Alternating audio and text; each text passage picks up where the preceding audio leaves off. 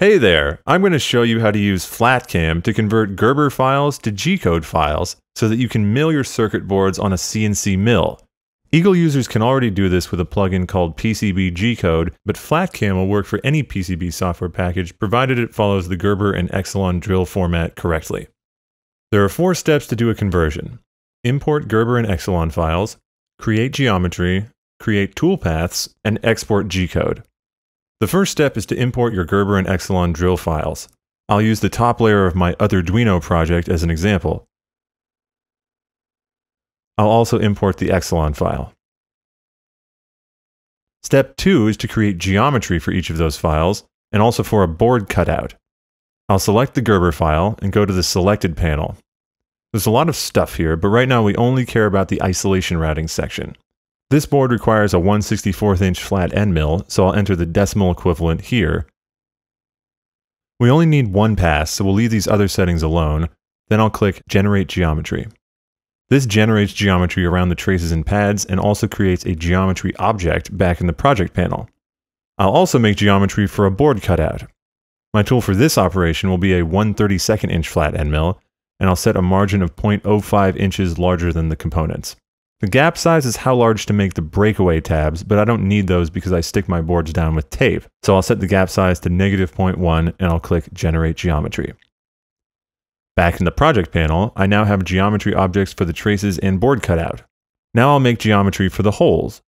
The Mill Holes feature makes it so you can cut multiple hole sizes with one end mill. I'll select all the different drill sizes, enter the decimal equivalent of a 1/32 inch flat end mill, and click Generate Geometry. Back in the project panel, I now have geometry objects for the traces, board cutout, and holes. Step 3 is to turn them all into CNC toolpath objects, which I can then turn into GCode files. For each geometry object, I'll select it, then go to the Selected panel and enter the cut depth, feed rate, and tool diameter.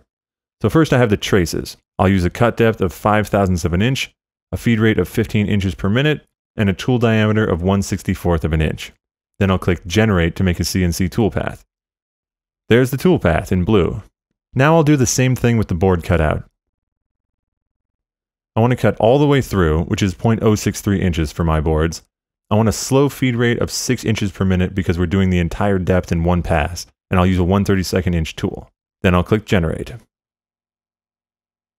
Now I'll create a toolpath for the holes. I'll select the holes geometry object, set the depth to 0.063 inches, feed rate to 15 inches per minute, and tool diameter to 1/32 of an inch. Then I'll click Generate. Back in the project panel, we now have CNC toolpath objects for the traces, board cutout, and holes, and you can see them represented in blue on the right. Step 4 is to export these toolpaths as GCode files. First I'll do the traces. FlatCAM doesn't have a place to specify spindle speed, so I have to add it manually. So I'll type S16500 in the prepend section, which will tell the spindle of my other mill to spin at 16,500 RPM. Then I'll click Export GCode to save my file.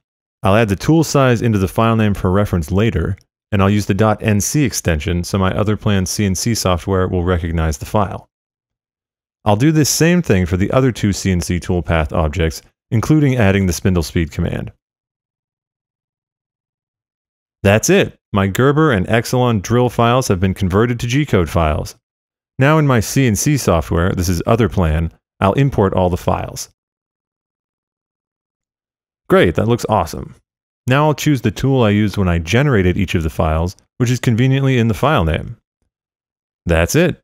We're ready to start milling.